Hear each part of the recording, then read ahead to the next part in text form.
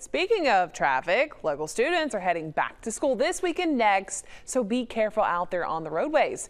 One place expecting more traffic this school year is a new charter school in Mobile, Covenant Academy. Fox 10's Anaya Spraggs was there for today's grand opening. Good to see y'all. Good morning.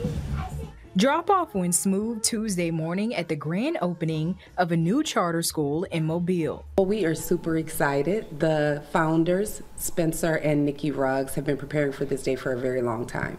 And so it is nice to finally see their vision come to fruition here on campus. Nearly 300 students were enrolled this year at Mobile's new charter school known as Covenant Academy. The charter school is separate from Covenant Academy of Mobile, which is a privately owned daycare for children ages 3 to 4. Her name is what? Her favorite color is what?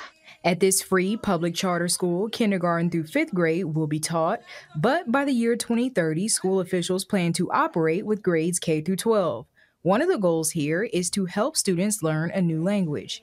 So all of our kindergartners will have a native Spanish and English speaker in their classroom with them. Administration may look familiar to some parents in Mobile. The charter school's principal is Christy July, former assistant principal at Murphy High School. Just working with elementary school students from the onset is different from my career, but I think it brings value because I know what the end looks like. I know what we're preparing students for on the back end, and that preparation doesn't start when they get into high school. That preparation starts when they first enter doors in kindergarten.